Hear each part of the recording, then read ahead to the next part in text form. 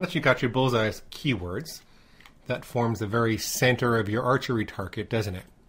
And so I know that you're thinking what we're going to do is, you must have been following my logic, we're going to draw a circle around that and write down a definition that's somewhat less related to our bullseye, and then a circle around that that's less related to our bullseye. But no, we're not going to do that, actually. As a matter of fact, that's the worst thing you could do right now. Because if you think about it, why should you aim for anything but the center of the target to start with? Why should you, before you're squarely established in the market, aim for anything but the center? That's what everybody else is doing. That's why they get lost in the keyword research. What I want you to do, and I'm sorry if I snuck this up on you a little bit, what I want you to do is go and make your keywords work, your bullseye keywords work, before you go any further. I know you're thinking, but Glenn, don't I need the long tail? Don't I need to go into each one of the keyword groups like subliminal software, audios, and don't I need to expand that to include, subliminal software audios for women, subliminal software audios, for children, subliminal software audios for weight loss?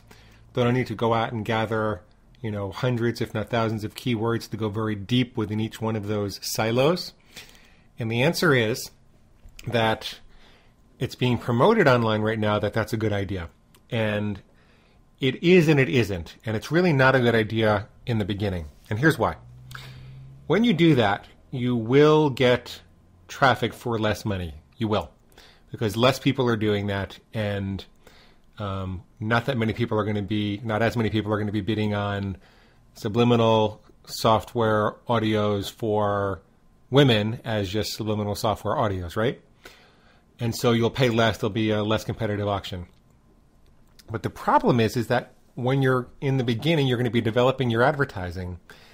And because AdWords and pay-per-click in general is a very progressively more competitive advertising space, what's happening is people all over the world are joining in, and it's getting more and more competitive. So more and more people are going to be adding all of those keywords. So what's going to happen is you're going to temporarily lower the competitive bar when you do that.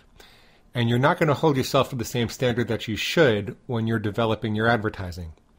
And so you're going to wind up developing advertising that does not meet, it's not going to stand the test of time, because as more and more competitors come in, it's going to be harder to keep up with them because you were banking on the fact that not that many people would be going against you. And I prefer a philosophy of going straight for the gold. Look, these are the bullseye keywords. This is what everybody knows are the bullseye keywords.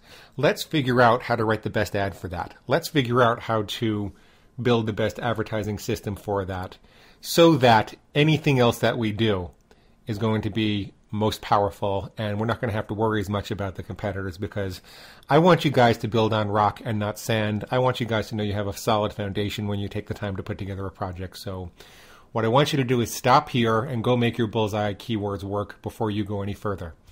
Once you've done that, once they're working, at least break even, or actually if it's an affiliate product that you're promoting, if you're making it work and you're making 60 or 70% of the money back, then you can make an argument to say that, well, this would be profitable if you had your own product, so you might want to go make your own product. But once the keywords look like they're profitable, break even or profitable, then what you can do is go out and go deep, pick up longer tail phrases, which will lower your bid costs. That's what we just talked about. And you can also go wide, and you can do a lot of this for free within Google itself. And there's an advantage to getting started like that, because Google's tool is based upon what Google knows people click on who also click on your ad. Google has a lot of information about what people are doing online.